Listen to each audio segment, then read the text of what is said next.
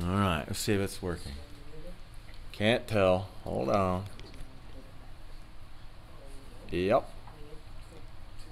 All right, so let's talk about elements of life. Now, I'm going to cut these, this set of notes in half. Okay, I'm just not going to throw it all at you. I want you to digest this a little better. But look how I'm starting out. Elements of life. Okay, and there's that remember phrase. Remember, remember. Living systems require constant input of energy and the exchange of macromolecules. Well, if you break macromolecule, what's macro mean? Huge. What is it? Huge. Huge, big? Not macro. Macro. Huge means big. So these are molecules that are big. So how do you guys grow? Well, you eat food that has macromolecules, and you eat those and they are added to your body and you grow. Now we're going to get to that pretty much in the next time we take notes. Let's talk about energy. Energy. Energy, I was always taught, is the ability to do work. The definition of energy is the ability to do work. If a car is started, it has a full tank of gas, it can carry people around. It has energy. It can do work. Okay? The definition says the capacity to do work. The only time a human being usually doesn't have the capacity to do something is when they're dead. And then they don't need energy. But at any other time, you're breathing, you're moving, you're sitting here writing like mad. You have to have energy in order to do the work of taking the notes, interacting with me, and everything else. Now, some of you may recognize some of the types of energy. Potential energy. Potential. That means it's there. There's energy there, and it's ready to be used to do work. Think of a car on the top of a mountain. You put it in neutral, you give it a push, it starts to go down the mountain. When it's sitting at the top of the mountain, before you give it a push, it has a lot of potential energy. Lots of potential energy. So gravity is stored there. The car will let gravity pull it. As it releases it, this here uses a stretch spring or a stretch rubber band. You stretch a rubber band out. As long as you hold it, there's energy ready to go. As soon as you let go of it, it snaps back and it releases that energy. Kinetic energy. Kinetic is the energy, and that's correct. That's the one I recognize, the energy of motion. So you hold that rubber band, you hold it for a split second, or let's say I get squirrely, I get a rubber band, and I come up to Adam and I put it right on his shoulder and I pull it back. That's potential energy. But when I actually let go of it, snap. Now all of a sudden you see it's kinetic energy. So you release that energy, it's going to hit his shoulder, it's going to like sting a little bit. He might think it's funny, he might get mad, he might cry, who knows? Who knows? Depends on the rubber band, I think. And then thermal energy. Feel your neck. Are you warm? Thank God. You're all alive. That means you are releasing heat, energy in the form of heat. You're releasing energy in the form of heat. Have you ever touched a hot car engine? Do you know if we could develop an engine that could burn gasoline completely, that motor would be not hot at all, because it is incomplete burning and it's not very efficient. It creates heat. Isn't that wild? So we're not like burning hot. We're pretty efficient at burning our energy, our taco, or our burgers, or whatever. We're not like super hot. So that's thermal. Thermal. Now check out some of the things. When you eat like an ice cream cone, that's chemical energy being changed into motion, right? radiant. So if you get cold, you go out, step outside in the sun, you feel that energy. But a tree is going to take that radiant energy and change it over to chemical energy through photosynthesis. When you put gasoline in your car, that's chemical, and it's being transferred over into the energy of motion. And then electrical, you stick your finger in a light socket. You're going to feel it. It's probably going to burn your finger or anywhere it touches you. Have you ever heard those stories that people get struck by lightning? You can actually see the path the lightning takes because it burns their body as it leaves. Lightning likes to go from the sky, well, from the ground, back to the ground. We don't want to go there. I've even seen people get hit with like 220, and wherever they touch it, it leaves a streak where it goes to the ground, so it burns them.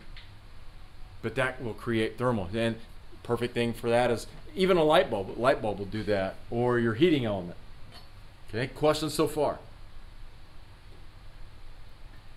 Okay, now, last thing. We live in a dimension of space and time that follows laws. Have you ever heard of the TV show I Dream of Jeannie? Or the TV show that's old called Bewitched, where the lead character, she's a witch and she can make anything disappear or appear. Or what is that, Aladdin, where he rubs the lamp and the genie gives him 3 wishes and he says, oh, I want $1 million. Or, oh, there's $1 million. That is impossible because of this particular law. Energy cannot be created or destroyed. Energy cannot be created or destroyed. Now, since we live in this universe, our bodies have to follow this law. Energy cannot be created or destroyed, but it can be transferred from one thing to another, or it can be transformed, say like into heat or light. Whoa, you guys just touched your necks. You can feel it. So that means the energy that we're not using is being transformed into heat. I'm glad it's not light, because you'd be a lot warmer and it'd be bright in here. It could also be sound. I'm giving off energy in the form of sound. Can be transferred or transformed. So when you eat a taco, all the energy in that taco, if you could take that taco and dry it out, take all the water out of it, burn it, catch all the heat, see how long it takes it to boil water, you can calculate how much energy it has in it. But our bodies, we eat the taco, and it's able to do that. And it's transferring that energy from the taco into your body. And now in the process, you're getting all those big molecules that are helping you keep your body running and help you grow. Okay. So, living systems, which you and I are all a part of, they follow the rule. They follow the rule. You know, think about burning a log. Before you set the log on fire, does that log have potential energy? It's not a trick question. Think about it. Does it have potential energy? If I light it on fire, will it release energy? Yeah. So guess what? A log has potential energy. But if I burn the log, it's going to give off light, heat, it's going to snap, crackle, pop. You're like, yeah, this is cool. Right? The funny thing is, if you could capture all the ashes, all the water that turns into steam, all the energy and light and sound and smoke, and you put it back together, it would weigh as much as the log you just burned. Because think about it, energy cannot be created or destroyed. Only transformed or transferred to something else. Now, this is why we need constant energy. We have got to have it. Human beings can last roughly 3 months without food. Me sitting here talking and getting animated, and it takes energy. And if I don't keep replacing it, it's eventually going to catch up to me. What if I start working out with Mr. Stevens? I say, hey, I want to look as big as you. And man, that first day, and I'm ripping the muscles, I'm tearing it up. And I get up the next day and I'm like, oh. What do I need to help my body heal? Protein. So I got to take a big molecule and then it'll help me. Follow along? It's easy. It's pretty easy. So you guys are growing, you know, eventually reproduce. You're going to got to stay organized. I'm not growing anymore. Reproduction has stopped, but I've got to stay organized. I've got to keep, I got to keep my protein good. I got to keep the right amount of fats in my body. I got to store, I got to keep everything going. And so I got to keep eating food. Now, right here, the energy is stored in chemical bonds. You got to put a star by that. And you're going to see that. Your body breaks those chemical bonds between atoms or molecules, and it releases energy. And that's stored away in your food. Like right now, I have a nice storage right here for a bad day I hope never comes. You know, I got some storage. And as long as it stays right there in my fat cells, it's pretty good. But if I start hitting a lean time, my body's going to go in and start taking that, and it's going to start breaking down that fat molecule by, or atom by atom, and it's going to be releasing a lot of energy. Okay. Now, glucose. Now, this is a formula I want you to memorize. C6H12O6. C6H12O6. Right now, if you had a taco for lunch, I don't know what was for lunch. Breadsticks. If you had breadsticks, your body right now is digesting that, and it's going to turn that breadstick into glucose. And you're either going to burn it, or it's going to go to your liver to be stored away, or it's going to go to your fat cells where it's going to be put away, or it's going to use it. I got this started a long time ago. Cross country, I went to an IU coaches symposium, and one of the physiologists at IU said, coaches, after your workout, you need to get your runners to drink chocolate milk because it has glucose already, and your muscles will absorb it, and you'll recover faster. Here's the cool thing.